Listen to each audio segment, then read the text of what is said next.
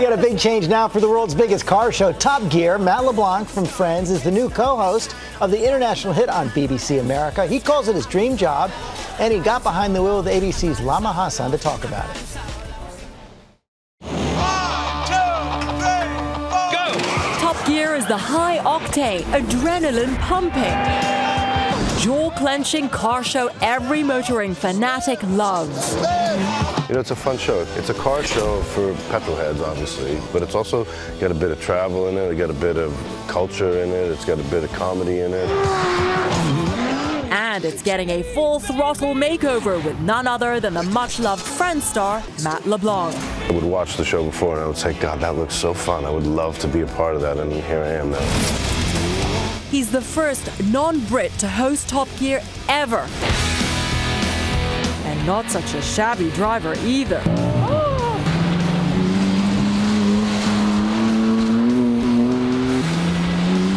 All the way around. That's not fun. I don't know about that one. What's been your favorite experience so far? Right now. Nice answer. Also taking the wheel, British TV and radio star Chris Evans. I think we're like Ernie and Bert from Sesame Street, you know? It's a two-hander, you know. But we don't sleep in the same room. Well, That's good to know. not yet. No, not yet. And this man, he is called the Stig. The enigmatic star of Top Gear. His identity a closely guarded secret.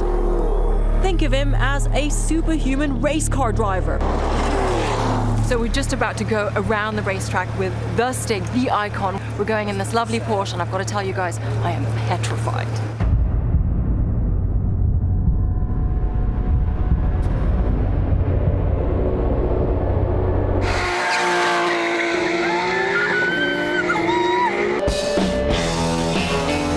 The Stig likes to burn some serious rubber on the track.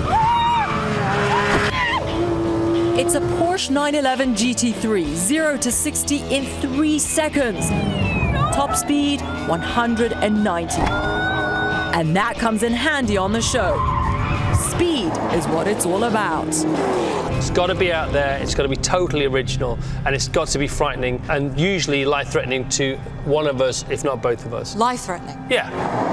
You know, there's a couple of times during the shooting of these things that I've been like, okay, that's dangerous. I kind of get lured into this, you know, to his world.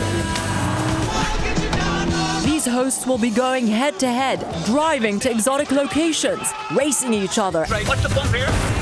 and testing the most outrageous cars out there. It just keeps getting better and better and better. So strap on your seatbelts, folks. You're in for one wild ride. For Good Morning America, Lama Hasan, ABC News, London. That looks like fun. Top Gear premieres Monday, May 30th on BBC America.